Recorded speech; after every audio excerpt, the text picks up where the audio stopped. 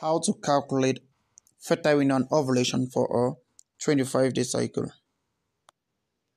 Remember, ovulation is cycle minus 14. 25 minus 14 gives us 11. We take 4 days before this 11. It will be 10, 9, 8, and 7. 2 days after 11 will be 12 and 13. So we're saying that fertile window starts from 7 right up to day 13. 7 to day 13.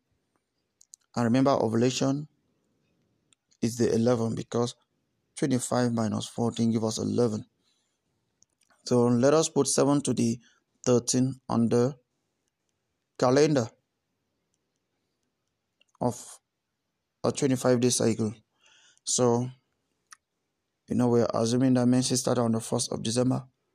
So, another menses 2nd, another menses on the 3rd of December. Fertile window begins from day 7, 8, 9, 10. 11 is the ovulation, as you saw.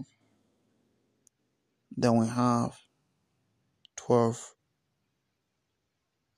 and 13. So for 25-day cycle, fertile window is from the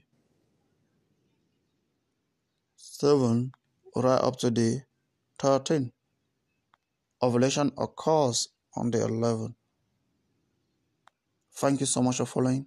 Please follow our next video to see what the fertile window and ovulation of a 26-day cycle would look like.